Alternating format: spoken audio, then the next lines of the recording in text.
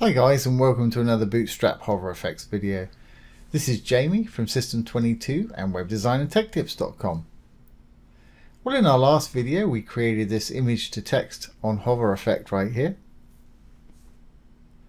Today we're going to do something very similar, but we're going to have a drop down. So if I move over here, when we hover over these images, you're going to see your text drop down from the top there. And that's a nice little feature to have on your site, really easy to do. Now, rather than starting from scratch, what we're going to do, we'll start from this position where we left off in the last video. And if you want to follow along, I've got a zip file of the project files down below the video. You can download them. And it'll be a zip file, so just extract it. You'll have the images and the index.html. Just double click on that and it'll open in your browser of choice, and you'll be starting at the same place as we are here. It's just going to save a bit of time on recoding these columns with the images behind them. But if you want to do that, have a look at the first video. It'll explain how to do it in that video. I'll put that link below the video also for anybody that wants to watch that. So let's get started. Okay, so I've got this file open here. I'll close the others for convenience. And if we go to the text editor, anybody needs a text editor, this one's called Brackets. It's absolutely free, and you can find the link below the video also. Here's the CSS we wrote last time for our columns. I'm going to leave that as is for the moment. We might change it in a second. Here's the image to text CSS we wrote to get that image hov text going in. We gave it a class of hov text. I'm going to get rid of that and create a new class called drop text or DRP text. And I'm going to replace that. Call yours what you will, but it's got to make sense to you. I'm going to call mine drop text, and it's got to be unique, obviously. I'm just going to replace the class names that we had in our little divs here with that DRP text. Okay, if I save this now, that's going to take away all this CSS that we've got under hov text here. So let's start a new one. We'll give it a heading, and we'll call image to drop down text. So // anything written between won't be read as code. Okay, and we'll give it that class name. All class names have to have a dot or a period in front of them. So it's dot and then the class name. And we can open and close some curly brackets to write the CSS. So if I save this now, it's going to change the look of that template. This one here, it's going to go from this, when I refresh it, to this, because we've got no height in there. And we've got different amounts of writing. And there's no hover effect going on, the writing's just there. So we've got to think about what we want to do with this. Okay, we want to kind of scoot these up, then when we hover over them, we want to scoot them back down again. So let's go ahead and do that. We'll go back and write some CSS. So I'm going to take it up by 300 pixels with some negative margin. So I'm going to say margin top, colon, negative 300 pixels. And that should take it up to the top there, but I'm also going to add some padding to the bottom of it so that we've got something to hover on when it's out of the way. So I'm going to say padding bottom, and I'm going to give it a lot more than it needs just so we're covered. So I'm going to say padding bottom, I'm going to say 600 pixels. And this initially will make it look sort of long and skinny. Let's save that. Control S, go back. Now when I refresh, as you can see, these have popped up here. Now not looking long and skinny because we've got some padding applied to these, so I've got to overwrite that padding on the bottom. So I've got to add the important. I don't like to use important, but we have to in this particular case. So it's exclamation mark important. Now let's save that, and we'll go back, refresh. There we go, we've got our huge amount of padding on the bottom. Now when we hover over, we want this to scoot down by 300, so it's right here. So let's do that. Let's create a hover state. So I'm going to copy this. We'll do almost like we did last time. Control C to copy. Control V to paste it underneath. Right after the TXT right there, no gap. Going to put a colon and the word hover to create a hover state. That means when the mouse goes on it, this CSS is going to happen. So I want 0 there for 0 pixels. But I can leave the padding out altogether. I can take that away altogether because what I've got planned for it in a moment is to have the overflow hidden, so you won't see that anyway. So let's just save that. Control S.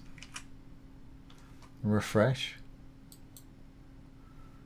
Okay, so we've got nothing going on there. And then when we hover over it, yeah, it's jumping down. As you can see, this bit's jumping down. So it's sort of doing what we want it to do here.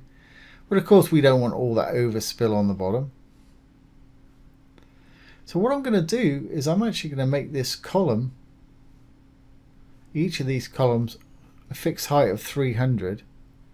And I'm going to say overflow hidden. So anything that's above or below the 300 will not be there.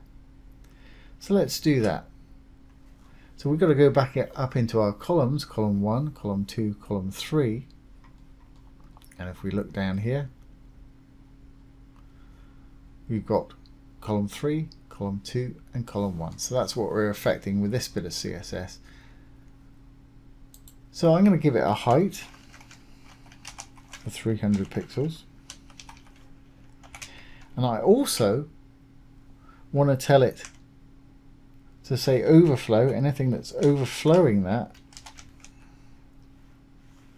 to be hidden.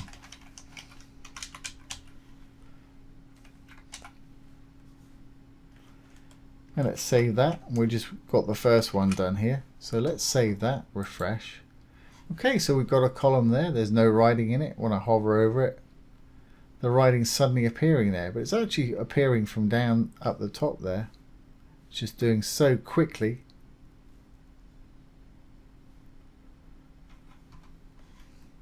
So let's do that for the rest of our columns here. Just going to simply copy this and add it to our other columns here. Now the reason we can't do column 1, 2, 3 and do the same thing is because they've got different background images in there. So we have to keep them a little separate with this. Okay, so let's save that. We've got that in all 3 now. Let's refresh. There we go. But it's almost like you can't tell that it's popping down because it's happening instantly.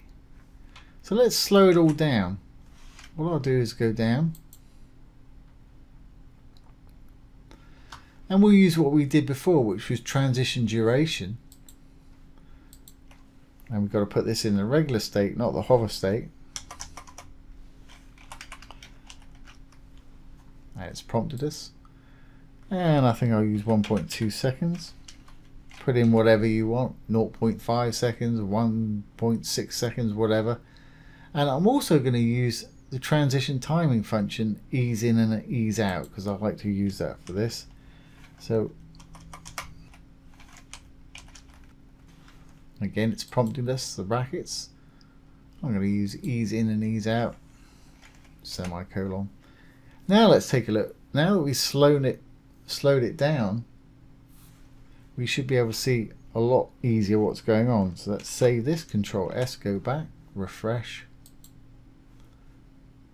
Now that we've slowed it down, you can see it's popping in from the top there. And that's working pretty well. The only thing is I feel that that text is getting a little lost in the busy picture behind. I can't read it particularly well, so we can add a little overlay on the hover. Really easy. If we go back on the hover this time, not on the regular, I'm going to say background. I'm going to use black, which is hashtag 000, like we did last time. If I just leave it like that, it'll just be plain black and we won't be able to see any image. Control S and we'll go back, refresh. As you can see, it's turned completely black, but you can read that writing really well. But I'd kind of like to see some of the image through it like we did on the previous one. So we'll do the same thing.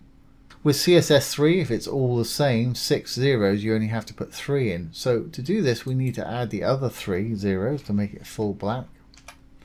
And then we can add 2 digits on the end from 00 to 99, and that's opacity or transparency. So I'm going to put 80, so it'll be 80% visible, which should still give us enough room to see the image behind it. So Control S.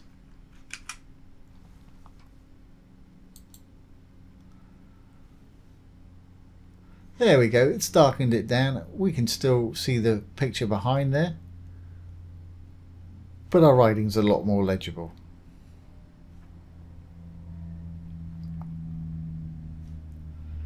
Might take that speed just up a little bit. Let's go back and take the speed up just slightly. Let's make it say 0.8 seconds. Obviously this is entirely up to you. This CSS will be down below the video, and the whole project files I'll zip up, and you're welcome to download them and use them how you wish. Right, let's save this. Let's go back and we should be good to go. Refresh. There we go. I like it just coming down a little bit faster like that. So there you go, guys. There's an image to drop down text with overlay. Really easy to do, a little bit of CSS, but that's a nice thing to have on your site. So like I say, I'll zip this up. You can download the project files to play with, and just the regular CSS will be down below the video. I hope you've enjoyed this today and found it useful. If you have, please give it a thumbs up, ring the bell, comment, share and subscribe to our YouTube channel. Once again, this has been Jamie with System22 and webdesignandtechtips.com. Thanks for watching. Have a great day.